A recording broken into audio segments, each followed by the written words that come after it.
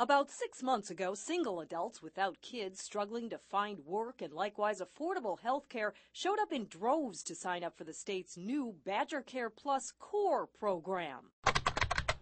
But as the unemployment rate soared, so did demand, and in 3 short months, enrollment had to be capped at 64,000, leaving an additional 20,000 people on a waiting list. Now state leaders say they've got a new plan to help them. Nobody chooses to break a leg, nobody chooses diabetes, nobody chooses cancer.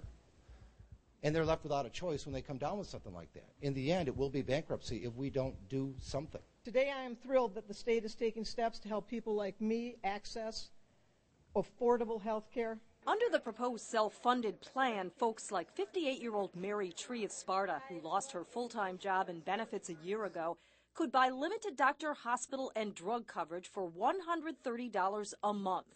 Under the new Badger Care Plus Basic, she could keep working part-time and access affordable coverage. It is not a Cadillac plan. It is probably not the plan that Mary would like to have if she had her choice. In fact, it is just what the name suggests. It will be basic. Even if I could qualify for private insurance, I could not afford it.